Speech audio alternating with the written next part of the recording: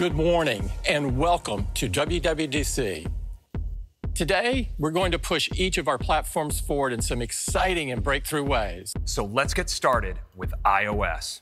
Let's dig in, starting with the home screen. Today's home screen works great, but as we get more and more apps, well, this year we're doing just that with something called the App Library. It's a new space at the end of your home screen pages that automatically organizes all your apps in one simple and easy to navigate view. So we created an easy way to hide app pages. I just go into jiggle mode, tap the dots at the bottom, and check this out. I get a zoomed out view of all my app pages. I can simply tap to hide the pages I no longer need.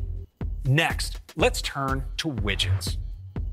Well, this year, we're taking all that we've learned to create a completely reimagined experience for widgets. And we're introducing different sizes, so you can choose one that best fits your needs. I'm just gonna tap and hold on the weather widget, and I can drag it out of Today View and onto my home screen. With the Smart Stack, I can easily swipe through widgets to pick just the one I want for the moment. But what's really cool is that the Smart Stack can actually do this for me automatically. Next, we're also bringing Picture-in-Picture to iPhone. Another iconic experience that's getting a major update is Siri. We've completely redesigned the Siri experience. For example, if you say, "Open Safari," Siri pops up at the bottom of the screen and instantly launches the app. Or if you ask for information, like the weather, results appear at the top of the screen, just like a notification. This year, you can now ask Siri to send an audio message, and Siri will start recording. We're introducing a new app called Translate, and it can work completely offline, keeping your conversations private. Just tap on the microphone and say, you get back the text and audio right away. Next up, messages. We are introducing a new way to let you stay connected to your most important conversations by letting you pin them at the top of your list so you can always get to them. In iOS 14, we're adding even more ways to create your look, and we're adding more age options too. We're adding inline replies that let you reply directly to a specific message. With mentions, you can just type someone's name to direct a message to them. And now you have the ability to only be notified when you're mentioned in the group conversation. We have a new set of features that will help us explore the world again, starting with Maps. We're excited to announce we're bringing our new map to more countries later this year, including the UK, Ireland, and Canada. In iOS 14, the Maps team will be working with some of the world's most trusted brands to offer amazing guides. With iOS 14, we're introducing great new features to help our users reduce their carbon footprint. And our first one is also our most requested. It's cycling. We'll even let you know if you have a steep passage coming up or if you'll need to carry your bike up the stairs. For environmentally conscious drivers, we're also introducing EV routing. With iOS 14, Maps will track your current charge and factor in things like elevation and weather to automatically add charging stops along your route. I'm excited to introduce a digital version of car keys. It's super simple. It uses NFC, and you just tap to unlock. And I place my phone on the charging pad and then push to start. They're even easier to share than a physical key. An app clip is a small part of an app. They start with this card, which quickly pops up, and with just a tap, you can launch the app clip. App clips can be easily discovered and launched from the web. The best way to discover app clips will be with a new Apple-designed app clip code. They incorporate both a visual code and NFC, so you tap on them or scan them with the camera to bring up an app clip. And next up, iPadOS. The first thing that you'll notice are the same redesigned widgets that you saw in iOS 14. This year, we're making it even easier to browse and organize your photos with an all-new sidebar. We've brought this sidebar to many apps across iPadOS, like Notes and Files. And once I start playing a song, I can bring up the brand new full-screen player. The new compact Siri design that you heard about in iOS 14 is especially useful on iPad. And we applied the same approach to other parts of the experience, like calls. Now an incoming call is presented with a compact notification, and this applies to all calls, including those from your iPhone or third-party VoIP apps. And of course, we're bringing this to iOS as well. Now there's one more key experience we've redesigned for iPad this year, and that's search. So we've redesigned search with a new compact design. We've rebuilt search from the ground up to be universal. Next, improvements to Apple Pencil.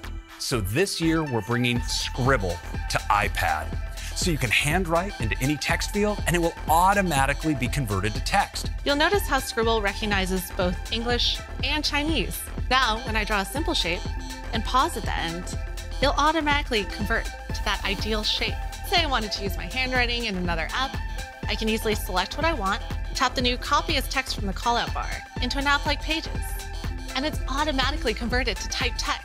Next, let's talk about AirPods. AirPods will now seamlessly move between your devices without you having to manually switch them. We also have an exciting new feature coming to AirPods Pro, Spatial Audio. We can play sounds virtually anywhere in space, creating an immersive surround sound experience. Next, watchOS. In watchOS 7, developers can enable multiple complications, making even more richly personal watch faces. With watchOS 7, we're making it super easy to share watch faces. And in watchOS 7, we're adding Dance. The app is getting a new name as well. Fitness. And we're going to be adding even more capabilities this year in watchOS 7, tracking your sleep. In the evening ahead of your bedtime, your phone can display the wind-down screen to help you transition mentally before you go to bed. Once it's time for bed, your screen will dim and your watch will go into sleep mode. Apple Watch tracks your sleep using a machine learning model that senses your motion and even interprets the micro movements caused by the rise and fall of your breath, providing signals for when you're awake and when you're asleep. There's another preventative care item that's so important, particularly now. Hand washing. You'll see a countdown along with haptics and sounds to make sure you wash as long as you're supposed to. Some great new features we're bringing to the home this year. We formed an alliance and partnered with Amazon, Google, and other industry leaders to define a new interoperability standard for the smart home. And now when you open the Home app, you'll see a new visual status right up top. You can easily see if you've left the door unlocked or the lights on and quickly control them. We're introducing a feature to help you get the most out of those bulbs. Adaptive lighting. Adaptive lighting automatically adjusts the color temperature of your lights throughout the day. Another popular smart home category is cameras. You'll be able to define activity zones that focus on the most important areas. Another powerful feature we're bringing to cameras is face recognition. And with tvOS 14, we're going to make your workouts and everything you do on Apple TV even more productive by extending picture-in-picture across the entire Apple TV experience. We're adding support for Xbox Elite 2 and Xbox adaptive controllers. Now, let's talk about some big changes coming to macOS. Our next release of macOS is macOS Big Sur, where we're making the biggest change since the introduction of macOS 10. We've brought Control Center to the Mac. Now, we've also reinvented Notification Center. Next, there are exciting updates for some of the most used apps: Messages, Maps, Safari. This year, we'll deliver the biggest update to Safari since it was first introduced. This year, we want to give our users even more visibility into how each site they visit tries to track them. We're adding support for the Web Extensions API, so developers can easily bring over extensions that they built for other browsers. We have a whole slew of new features this year, from a customizable start page to redesigned tab and native translation capabilities built right into Safari. But these changes are only the beginning. For years now, down deep below the surface, we've been working on something truly profound. Today is the day we're announcing that the Mac is transitioning to our own Apple Silicon. The vast majority of Mac apps can be recompiled as universal in a few days, so users can have fast, native apps. Rosetta 2 runs existing Mac apps. Our virtualization technology makes it easier than ever to bring other environments like Linux to the Mac. And Mac users can, for the first time, run iOS and iPadOS apps directly. Some of the biggest Mac developers have already gotten started.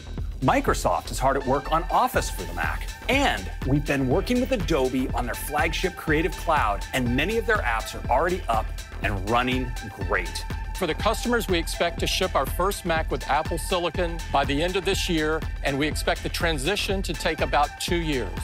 Apple Silicon will bring amazing technologies, industry-leading performance, and a common architecture across all of our products. Our OS releases will be available as developer betas today, and each of them will have a public beta, including watchOS for the very first time starting next month. And all of this great software will be available to our customers this fall. Thanks to you all for joining us. This has been such a big day, and it's only the beginning of a huge week to come. So let's have a great WWDC.